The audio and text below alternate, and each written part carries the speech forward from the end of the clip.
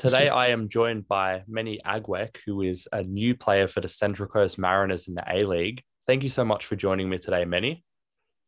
Yeah, it's all right. It's good to be here. We'll start with an easy question and a basic one that I like to ask everybody. Just where did your love and passion for football first begin? For me, honestly, it began because I originally came from, I wasn't born here. So I was born in South Sudan. And then when I was 1 year old, we moved straight to Egypt. And then straight from there, I came here when I was four. So we came to Australia in 2004.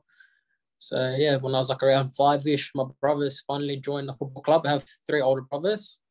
They started off their football career early back in Sunshine, so it's in Victoria. And then yeah, I used to always just go down and watch them, and then I was always my dad just kicking the ball, and then so that's when I picked it up and said, "Nah, I want to be a soccer player." When I was like 4 years old.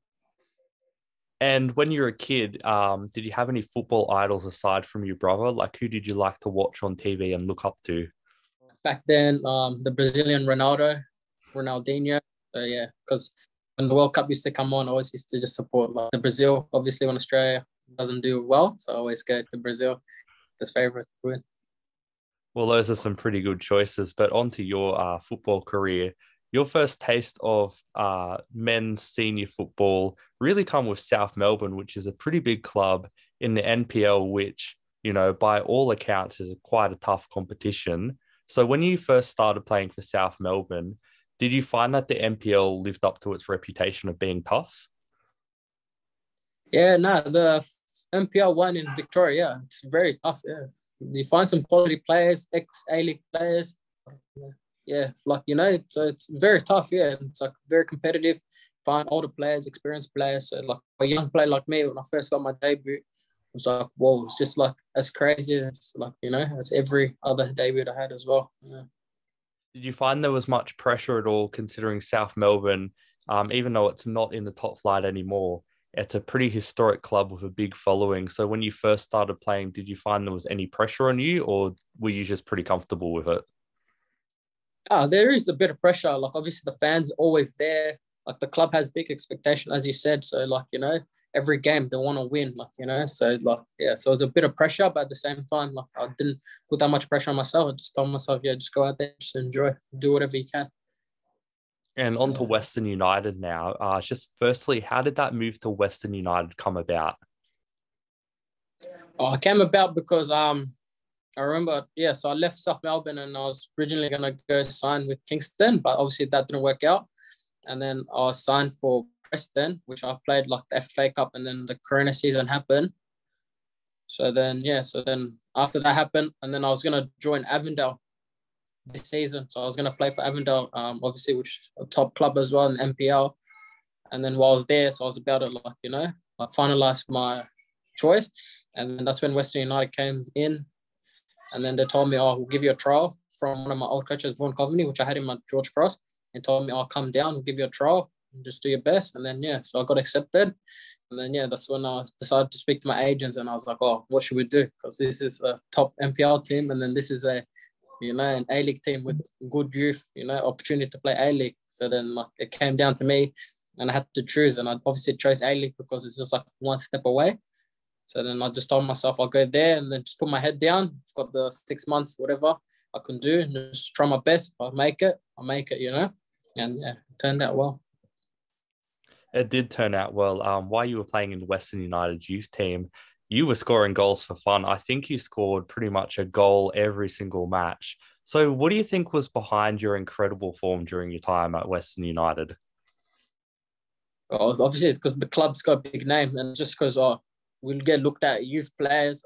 I always tell myself, just because you're a youth player, you can go from being a youth player today and tomorrow can go into being a first team player. So then that's why I always never, put my foot off the gas, just kept going and just made sure, just keep putting pressure, obviously, in the A-League boys and everyone, that I'm capable to play there. I want to be there just because I'm a youth player. Yes, I know I'm grateful. I'll do whatever I can here, but my goal is to be there. So that's why every game just made sure I can get a goal, do something for the team, and also just in the league too, and yeah, it was good. And you made a couple of appearances, sorry, for the first team in the A-League. So for your very first match, your debut, what was that moment like What do you remember about that match? And personally, how do you think you went during that match? Yeah, now that match was different because I just got the call from the club saying, "Oh, hey, tomorrow you're gonna come down to Sydney. We're gonna play this week, and make it like play this week, like, you know." And yeah, it was just like, whoa, like I didn't expect that. It was just like out of nowhere. Haven't even trained with the first team at all the whole year. So it was just like out of nowhere. You just get called in, and I only had one session with the team, and then the game straight away. So I was like a bit nervous, obviously, you know, and it was a lot to take in because I realized I'm gonna be on TV, my family's gonna be watching, my friends, and like everyone. There's no hiding, and like you're on the big stage. So yeah, it's like a bit nerve wracking. There's a lot to take in, but like as soon as like you know, I came onto the pitch and I had my first touch, second touch, and I just like felt like another game. Like, you know, it's just a normal game. The player. Here's a nice story. Another debutant in the A-League, Manny Aguek, young NPL player who loves running at players, I'm told. He's came to Australia in 2004. He's played at some well-known clubs in Melbourne like George Cross and South Melbourne as well. He scored some goals there. He's a Chelsea fan, so he's already had a good week. It's got even better right now with his A-League debut. And you're currently at the Central Coast Mariners, who you just joined. So firstly, how are you just liking your time in the Mariners so far? Yeah, now Mariners was really good the way like the coaches, Monty, Serge, like they're really good with youth players because they were obviously with the youth last season. Now they're first team coach. And yeah, I'm like really starting to gel with the team, getting used to it. Like, you know, I'm at my fittest point now. Played a few games in the with the 23s, so like just to get fit, match fit, you know, stay ready. Scored a few goals already, so no, it's good. Like, and the feedback I'm getting from them, and like, you know, how they like wanted me to be ready, and when I'm ready, you know, my time will come. So, which is good. Yeah, I'm really enjoying it, and it's a bit different from Melbourne, obviously, because here it's like quiet. It's more like, you know, the coast. There's like more rain, more sunshine. There's a lot of beaches, lakes around, so it's different. A lot of trees. Yeah. So at the Mariners, there's a couple of very good strikers, Matt Simon, Marcos Urenia, and at Western United, of course, Besart Berisha was there during your time, who's the greatest striker in A-League history. So for you being a forward player, what sort of lessons and tips have you been taking off these guys during training? You know, what sort of things are they teaching you? Yeah, like with Marco, he's taught me like, because he said he likes my run in behind, stuff like that. So he's teaching me how to like use it more, like come in and get out, and like, you know, like front post runs and back post runs, and like, you know, stuff like that, like off the ball movement, which apply a lot because if I get the ball, then I'm in a position to score for myself. If I don't get the ball, I just create a space for someone else to like, you know, come and finish. And then with Simo, he's taught me how to like, when you're inside the box, like, you know, what sort of finishes you should do inside the legs, or which place is good to put power, which place is good to place the ball, like, you know, not to rush, can't be calm when you're finishing because, like, you know, the goal doesn't move, just pick a spot and just finish.